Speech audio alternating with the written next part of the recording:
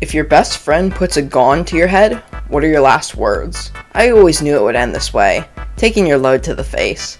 Now he can't shoot me, or it's gay. Should people with learning disabilities be allowed to work for less than minimum wage? Alternate phrasing of this question.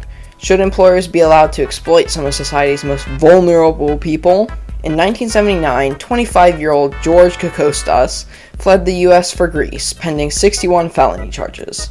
There, he forged a degree to get hired at a bank, and within 7 years, he scammed his way into becoming one of the country's richest men. He was arrested in the White House in 1987 while meeting the president.